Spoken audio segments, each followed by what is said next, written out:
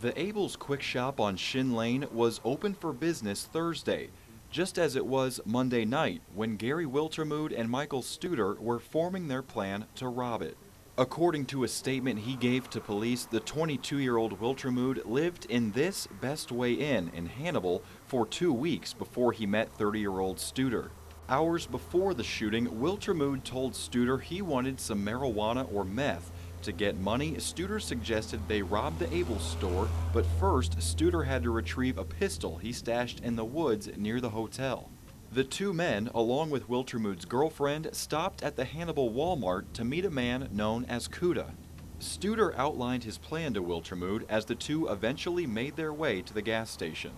The men followed that plan as Wiltermude dropped Studer off at a location within walking distance of the station.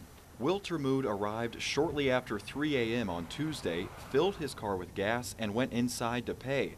Studer then entered with his face covered and demanded money. Studer fired at least 3 shots at 61-year-old store clerk Adrian Arnett. The two fled the scene. Police Chief Lyndall Davis said they stole only cigarettes and lottery tickets. Arnett was pronounced dead within the hour. The two suspects drove to the riverfront and disposed a gun and clothing in the Mississippi. Hours later, it was Wiltermude's girlfriend who suggested he turn himself in.